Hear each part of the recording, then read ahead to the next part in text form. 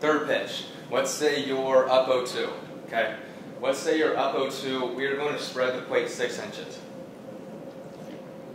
We are not a school that is going to have the catcher crazy off the plate. All right. We are, what we tell our catchers is, let's say we're facing a righty. Okay, we're facing a righty, we want to go outside fastball. We want that catcher's, the palm of that catcher's hand, the palm of the glove to be even with the back of the plate. That is as far as we're going to spread the plate. Let's say we're trying to go hard in. Okay, we want that fingertips of the catcher's glove to be even with the back of the plate, kind of like this. Okay, that is as far as we will go to either side of the plate. We want to, give that perception to the hitter that's going to be a strike. We want to, give the perception to the umpire that's going to be a strike.